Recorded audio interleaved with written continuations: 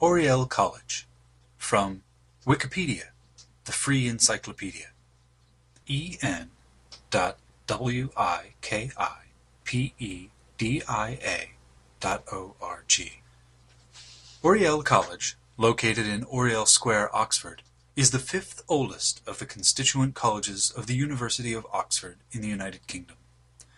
Oriel has the distinction of being the oldest royal foundation in Oxford, a title formerly claimed by the University College, whose claim of being founded by King Alfred is no longer promoted.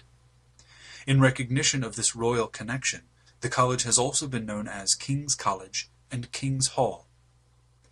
The original medieval foundation, set up by Adam de Brom under the patronage of Edward II, was called the House or Hall of the Blessed Mary at Oxford. The first design allowed for a provost and 10 fellows called scholars, and the college remained a small body of graduate fellows until the 16th century, when it started to admit undergraduates.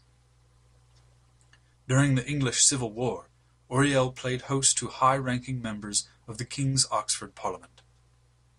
The main site of the college incorporates 4 medieval halls: Bedell Hall, St. Mary Hall, St. Martin Hall, and Tackley's Inn, the last being the earliest property acquired by the college and the oldest standing medieval hall in Oxford. The college has nearly 40 fellows, about 300 undergraduates, and some 160 graduates, the student body having roughly equal numbers of men and women. Oriel's notable alumni include 2 Nobel laureates.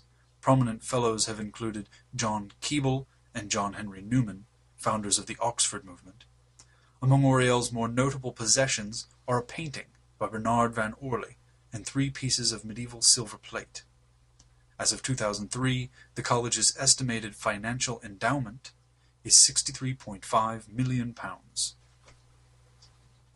Section 1. History. Part 1. Middle Ages. On the 24th of April, 1324, the rector of the University Church, Adam de Brom, obtained a license from Edward II to found a, quote, certain college of scholars studying various disciplines in honor of the Virgin, end quote, and to endow to it the value of £30 a year. De Brom bought 2 properties in 1324, Tackley's Hall on the south side of the High Street, and Perilous Hall on the north side of Broad Street, and as an investment he purchased the avowson of a church in Aberford. De Brom's foundation was confirmed in a charter of the 21st of January, 1326, in which the Crown, represented by the Lord Chancellor, was to exercise the rights of visitor.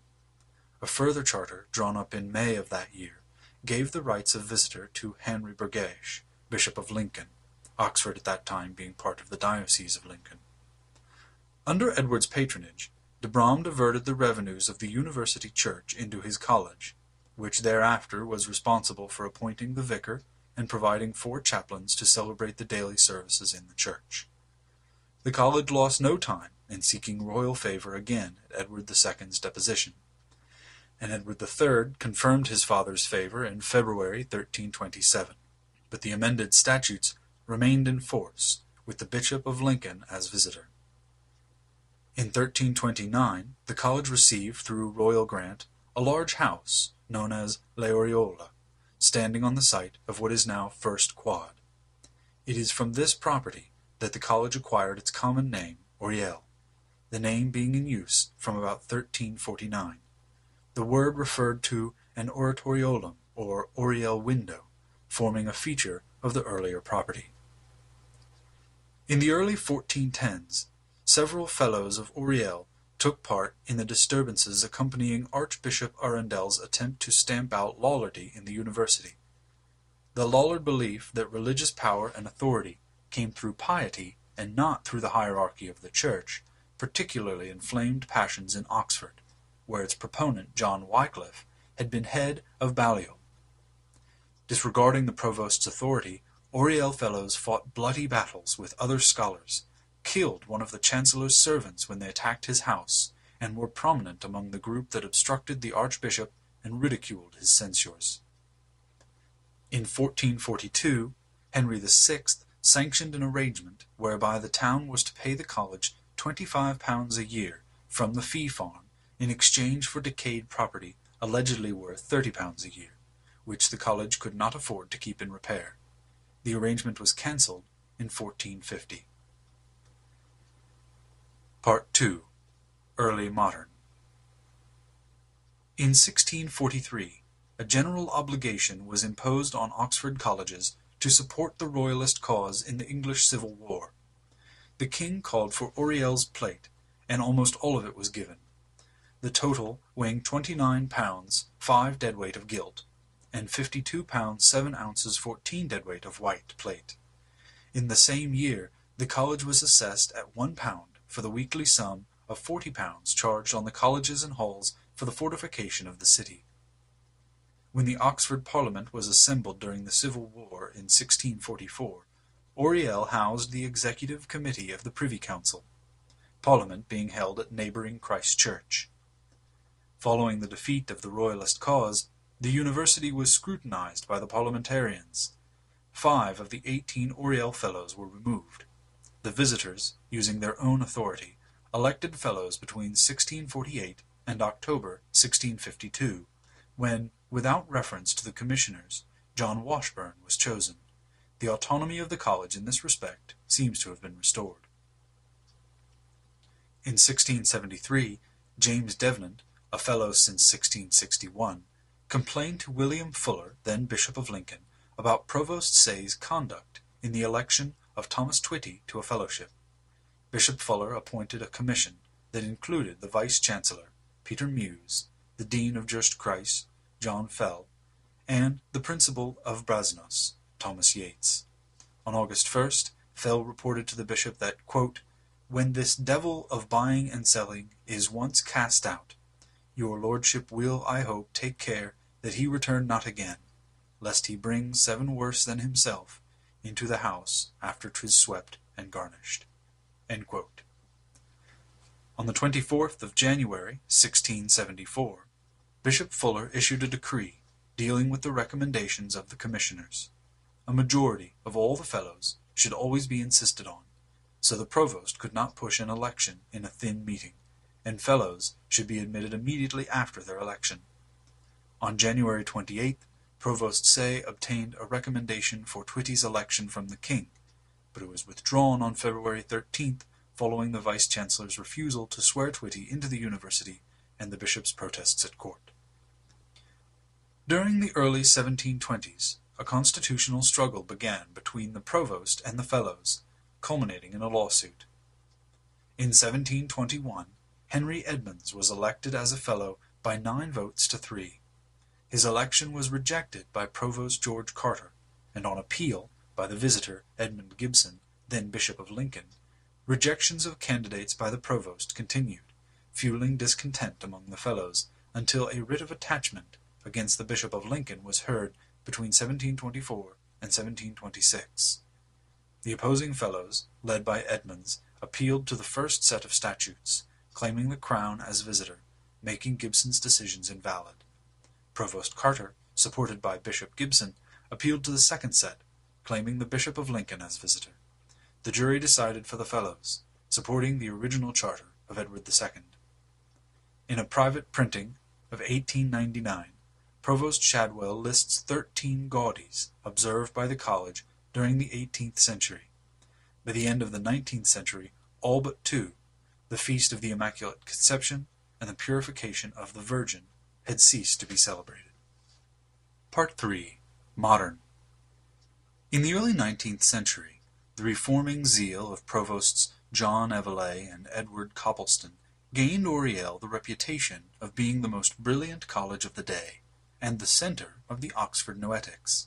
Clerical liberals such as Richard Whately and Thomas Arnold were fellows, and during the 1830s 2 intellectually eminent fellows of Oriel, John Keble and John Henry Newman, supported by Canon Pusey of Christ Church and others, formed a group known as the Oxford Movement, alternatively as the Tractarians, or familiarly as the Puseyites. The group were disgusted by the indolence prevailing in the Church, and they sought to revive the spirit of early Christianity. This caused tension in college, as Provost Edward Hawkins was a determined opponent of the movement. During World War I, a wall was built, dividing 3rd Quad from 2nd Quad to accommodate students of Somerville College, while their college was being used as a military hospital. At this time, Oxford separated male and female students as far as possible. Vera Brittain, one of the Somerville students, recalled an amusing occurrence during her time there in her autobiography, Testament of Youth. Quote, "The few remaining undergraduates in the still masculine section of Oriel not unnaturally concluded that it would be a first-rate rag to break down the wall which divided them from the carefully guarded young females in St. Mary's Hall. Great perturbation filled the souls of the Somerville dons when they came down to breakfast one morning to find that a large gap had suddenly appeared in the protecting masonry, through which had been thrust a hilarious placard. 'Who made this 'ere 'ole? Mice!' Throughout that day and the following night, the senior common room, from the principal downwards, took it in turns to sit on guard beside the hole, for fear that any unruly spirit should escape through it to the forbidden adventurous males on the other side." End quote. In 1985, the college became the last all-male college in Oxford to admit women for matriculation as undergraduates. In 1984, the senior common room voted 23-4 to admit women undergraduates from 1986. The junior common room president believed that, quote, "the distinctive character of the college will be undermined." End quote. Section 2. Buildings and Environs. Part 1. First Quadrangle. Nothing survives of the original buildings. The Aureola and the smaller St. Martin's Hall in the southeast, both were demolished when the quadrangle was built in the artisan mannerist style during the 17th century. The south and west ranges and the clock tower were built around 1620 to 1622. The north and east ranges and the chapel buildings date from 1637 to 1642. The facade of the east range forms a classical E shape, comprising the college chapel, hall, and undercroft. The exterior and interior of the ranges are topped by an alternating pattern of decorative gables. In the center of the east range, the portico of the hall entrance commemorates its construction during the reign of Charles I, with the legend Regnante Carolo, in the reign of Charles, in pierced stonework. The portico was completely built in 1897, and above it are statues of 2 kings, Edward II on the left, and probably either Charles I or James I, although this is disputed. Above those is the statue of the Blessed Virgin Mary, after whom the college is officially named. The hall has a hammer-beam roof. The Louvre in the center is now glazed, but was originally the only means of escape for smoke rising from a fireplace in the center of the floor. The wooden paneling was designed by Ninian Comper, and was erected in 1911 in place of some previous 19th century Gothic type, though even earlier paneling, dating from 1710, is evident in the buttery. Behind the high table is a portrait of Edward II. Underneath is a longsword, brought to the college in 1902 after being preserved for many years on one of the college's estates at Swainswick near Bath. On either side are portraits of Sir Walter Raleigh and Joseph Butler. The other portraits around the hall include other prominent members of Oriel, such as Cecil Rhodes, Matthew Arnold, Thomas Arnold, James Anthony Froude, John Keble, John Henry Newman, Richard Whately, and John Robinson. The heraldic glass in the windows display the coat of arms of benefactors and distinguished members of the college. 3 of the windows were designed by Ninian Comper. The window next to the entrance on the east side contains the arms of Regius Professor of Modern History, who have been ex officio fellows of the college. The current chapel is Oriel's third, the first being built around 1373 on the north side of the front quadrangle. By 1566, the chapel was located on the south side of the quadrangle, as shown in a drawing made for Elizabeth I's visit to Oxford in that year. The present building was consecrated in 1642, and despite subsequent restorations, it largely retains its original appearance. The bronze lectern was given to the college in 1654. The black and white marble paving dates from 1677 to 1678. Except for the pews on the west dating from 1884, the paneling, stalls, and screens are all 17th century, as are the altar and carved communion rails. Behind the altar is Bernard van Orly's The Carrying of the Cross. A companion piece to this painting is in the National Gallery of Scotland. The organ case dates from 1716, originally designed by Christopher Schrader for St. Mary Abbot's Church, Kensington. It was acquired by Oriel in 1884. In the northwest window of the gallery there is a small piece of late medieval glass, a figure of St. Margaret of Antioch. In the south window of the gallery there is a painted window of the Presentation of Christ in the Temple, executed by William Peckett of York. It was originally set in the east window in 1767. A later version of his work can be seen in New College Chapel. The rest of the stained glass is Victorian. The earliest is on the easternmost part of the south side. The rest date from after the 1884 restorations by Powell. Above the entrance to the chapel is an Oriel that until the 1880s was a room on the first floor that formed part of a set of rooms that were occupied by Richard Whately and later by John Newman. Whately is said to have used the space as a larder, and Newman is said to have used it for his private prayers. When the organ was installed in 1884, the space was used for the blower. The wall that once separated the room from the antechapel was removed, making it accessible from the chapel. The organ was built by J.W. Walker & Sons in 1988. In 1991, the space behind the organ was rebuilt as an oratory and memorial to Newman and the Oxford movement. A new stained glass window, designed by Vivian Haig and realized by Douglas Hogg, was completed and installed in 2001. During the 1980s, the chapel was extensively restored with the assistance of donations from Lady Norma Dalrymple Champneys. During this work, the chandelier, given in 1885 by Provost Shadwell while still a fellow, was put back in place, the organ was restored, the painting mounted behind the altar, and the chapel repainted. A list of former chaplains and organ scholars was erected in the antechapel. Part 2. Second Quadrangle.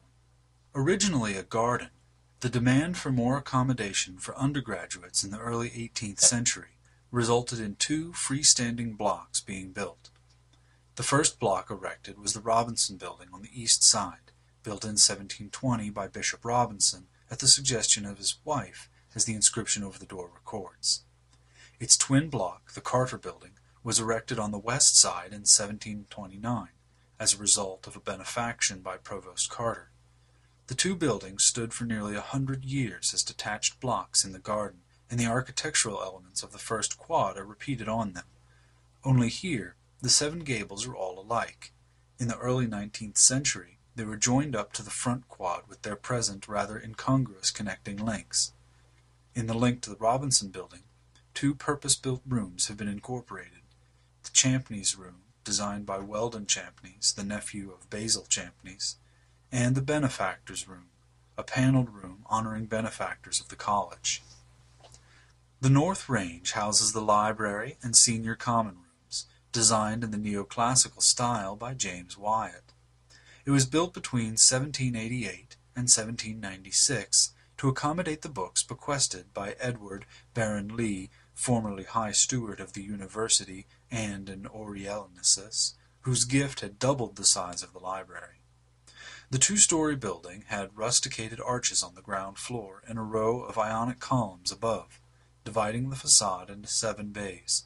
The ground floor contains the senior common rooms, and above is the library. On the 7th of March, 1949, a fire spread from the library roof. Over 300 printed books and the manuscripts on exhibition were completely destroyed. Over 3,000 books needed repair, though the main structure suffered little damage, and restoration took less than a year. Part 3. St. Mary Hall, Third Quadrangle. The south, east, and west ranges of Third Quadrangle contain elements of St. Mary's Hall, which was incorporated into Oriel in 1902. Less than a decade later, the hall's buildings on the northern side were demolished for the construction of the Rhodes Building. Badle Hall in the south was formally amalgamated with St. Mary's Hall in 1505. In the South Range, parts of the medieval buildings survive and are incorporated into Staircase 10. The straight, steep flight of stairs and timber-framed partitions date from a mid-15th century rebuilding of St. Mary Hall. The former chapel, hall, and buttery of St. Mary Hall, built in 1640, form part of the junior library and junior common room. Viewed from the third quad, the chapel, with its Gothic windows, can be seen to have been built neatly on top of the hall, a unique example in Oxford of such a plan. On the east side of the quad is a simple rustic-style timber-frame building, known as the Doll's House. It was erected by Principal King in 1743. In 1826, an ornate range was erected in the Gothic Revival style, incorporating the old gate of St. Mary's Hall on the west side of the quad. The large projecting window on the first floor at the north end was once the drawing room of the Principal of Hall. Parts of the street wall incorporated into this range show traces of blocked windows dating from the same period of rebuilding in the 15th century as Staircase 10. The Rhodes Building, pictured, was built in 1911, using money left to the college by former student Cecil Rhodes. It was designed by Basil Champneys and stands on the site of the Principal's house on the High Street. Champneys' first proposal for the building included an open arcade to the High Street, a domed central feature, and a balustraded parapet. The left-hand block and much of the center was to be given up to a new provost's lodging, and the 5 windows on the first floor above the arcade were to light a gallery belonging to the lodging. The college eventually decided to retain the existing provost's lodging and demanded detailing more in accordance with the style which has become traditional in Oxford. It became the last building of the Jacobean Revival style in Oxford. On the side facing the High Street, there is a statue of Rhodes over the main entrance, with Edward VII and George V beneath. The inscription acknowledges Rhodes' magnificence and is a chronogram giving the date of construction. The building was not entirely well received. William Sherwood, mayor of Oxford and master of Magdalen College School, wrote, quote, "Oriel is broken out into the high, destroying a most picturesque group of old houses in so doing, and, to put it gently, hardly compensating us for their removal." End quote. Part 4. Island Site, O'Brien Quadrangle. A convex quadrilateral of buildings, bordered by the High Street and the meeting of Oriel Street and King Edward Street in Oriel Square. The site took 600 years to acquire, and although it contains teaching rooms and the Harris Lecture Theatre, it is largely given over to accommodation. On the High Street, numbers 106 and 107 stand on the site of Tackley's Inn, built around 1295. It was the first piece of property that Adam de Brom acquired when he began to found the college in 1324. It comprised a hall and chambers leased to scholars, behind a frontage of 5 shops, with the scholars above and a cellar of 5 bays below. The hall, which was open to the roof, was 33 feet 10 meters long, 20 feet 6 meters wide, and about 22 feet or 7 meters high. At the east end was a large chamber with another chamber above it. The south wall of the building, which survives, was partly of stone, and contains a large, 2-light early 14th century window.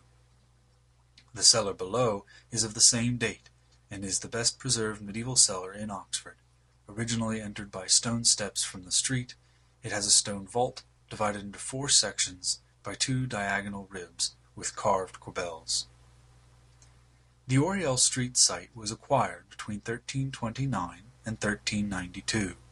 Number 12, now staircases 19 and 20, is the oldest tenement acquired by the college, known as Killingsworth's.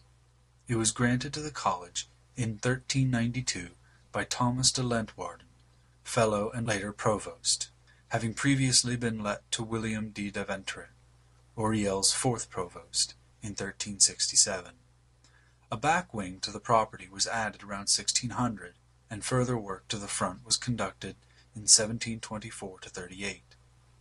In 1985, funded by a gift from Edgar O'Brien and £10,000 from the Pilgrim Trust, Killingsworth was refurbished, along with numbers 10, 9, and 7. King Edward Street was created by the college between 1872 and 1873, when 109 and 110 High Street were demolished. The old shops on each side of the road were pulled down and rebuilt, and to preserve the continuity, the new shops were numbered 108 and 109 through 112. Named after the college's founder, the road was opened in 1873. On the wall of the first floor of number 6, there is a large metal plaque with a portrait of Cecil Rhodes. Underneath is this inscription, quote, "In this house, the retired Honorable Cecil John Rhodes kept academical residence in the year 1881. This memorial is erected by Alfred Moseley in recognition of the great services rendered by Cecil Rhodes to his country." End quote. In the center of the quad is the Harris Building, formerly Oriel Court, a real tennis court where Charles I played tennis with his nephew Prince Rupert in December 1642, and King Edward VII had his first tennis lesson in 1859. The building was in use as a lecture hall by 1923, and after modernization between 1991 and 1994, funded by Sir Philip and Lady Harris, contains accommodation, a seminar room, and the college's main lecture theatre. The bronze plaque in the lobby commemorates Sir Philip's father, Captain Charles William Harris, after whom the building is named.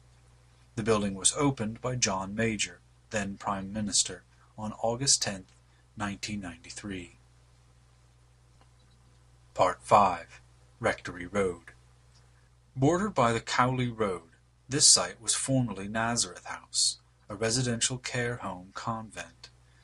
Goldie Wing, Lermanor House, and neighboring cottages on Rectory Road are its surviving buildings. Nazareth House itself was demolished to make room for two purpose-built halls of residence, James Mellon Hall and David Patterson House. The two new halls were opened by Queen Elizabeth II on the 8th of November, 2000. As it is about 10 minutes' walk from college and more peaceful than the middle of the city, it has become the principal choice of accommodation for Oriel's graduates and finalists. The site has its own common rooms, squash court, gymnasium, and support staff. Part 6. Bartlemoss. Bartlemoss is a conservation area that incorporates the remaining buildings of a leper hospital founded by Henry I.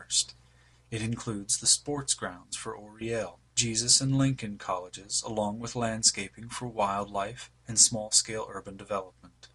In 1326, Provost Adam de Brom was appointed warden of St. Bartholomew's, a leper hospital in Cowley Marsh. The hospital was later granted to the college by Edward III, along with the payments it had been receiving from the fee farm. It was increasingly used as a rest house for sick members of the college needing a change of air. In 1649, the college rebuilt the main hospital range north of the chapel, destroyed in the Civil War, as a row of 4 almshouses called Bartlemoss House. Bartlemoss Chapel and 2 farm cottages are the other extant buildings. Section 3. The Coat of Arms. The arms of the college are based on those of the founder Edward II, the 3 gold lions of England on a red background. However, as no one may bear another's arms unaltered, an engrailed silver border was added for difference. The 3 feathers, often adopted by members of the college, can be found in decorations around college and is the motif in the college crested tie. It probably represents Edward the Black Prince, although it may represent King Charles I, who was Prince of Wales when the building of First Quad began in the 17th century. College colors used on the college scarf, sports clothing, oar blades, and the like are 2 white stripes on navy. Section 4. Grace. Before formal hall each evening, the following grace is recited by one of the student Bible clerks. This translation is reputedly by Erasmus in his Convivium Religiosum of a grace recorded by Saint Christolum.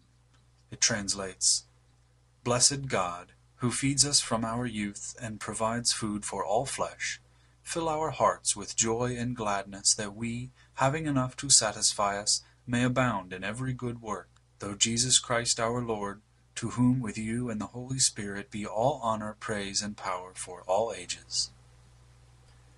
After the meal, the provost or a fellow usually recites a short Latin prayer instead of the full post cibum grace, which translates, Lord God, the resurrection and life of all who believe in thee, who art always worthy to be praised by both the living and the dead, we give thee thanks for Edward II, our founder, for Adam de Brom, our principal benefactor, and for all our other benefactors, by whose benefits we are here maintained in godliness and learning.